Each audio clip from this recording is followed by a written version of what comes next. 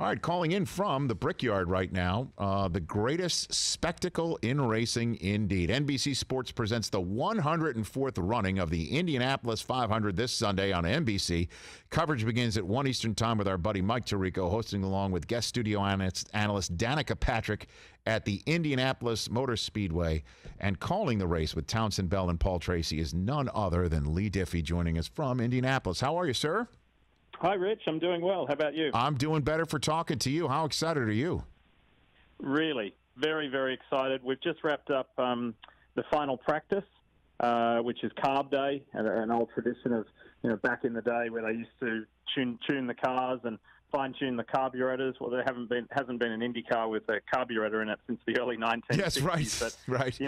Everything here is all about tradition, so they keep the name, and basically it's just the last opportunity for the field of 33 to practice and just go through some race simulations and see how the car feels in a lot of traffic, as opposed to last time we were on track when it was qualifying. So, yeah, just one last hit out before things get real. Well, speaking to the those who are behind the wheel, obviously wanting fans there, it's a big part of it. It's not like that they haven't done this, i.e. race in a pandemic before. But what's it going to be like, you think, in that Brickyard on Sunday for these? It's really quite sad, to be honest. I'm standing in the pagoda on the 9th floor right now in our commentary booth, and I'm looking over the front straight. I'm actually watching them paint the white line just before the yard of bricks, just to make sure everything looks terrific for Sunday.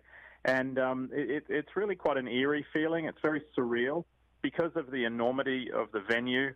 And usually when we're here, there's in excess of 300,000 people here.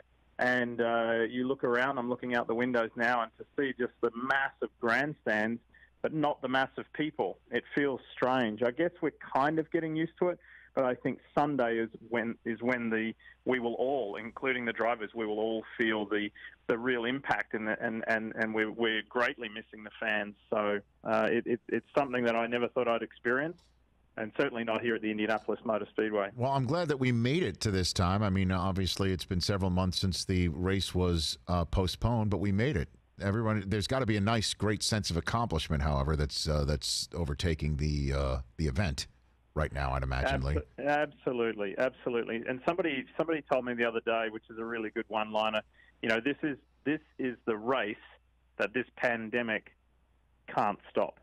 And I thought that's a pretty bold statement, but it's true and it's great. And Roger Penske, the billionaire businessman and 18-time winning team owner in IndyCar and the Indy 500, he said with the acquisition of the series and the acquisition of the Indianapolis Motor Speedway earlier this year, he said during the early phases of the COVID-19 pandemic, saying, look, we will have fans at the Indy 500. And that was a very bold and optimistic statement from Roger, but he's doing it because he has memories of when he came here in 1951 with his father, and he got to put on a helmet and sit in a race car.